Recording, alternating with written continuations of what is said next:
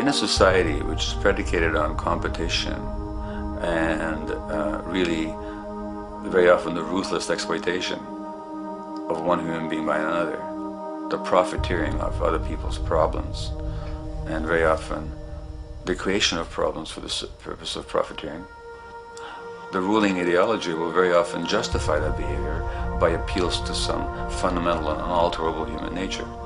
So the myth in our society is that people are competitive by nature and that they're individualistic and that they're selfish. The reality is quite the opposite. We have certain human needs.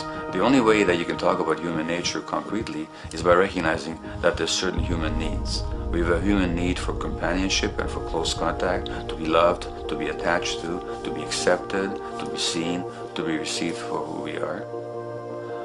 If those needs are met, we develop into people who are compassionate and cooperative and who have empathy for other people.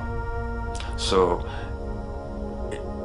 the opposite that we often see in our society is in fact the distortion of human nature, precisely because so few people have their needs met.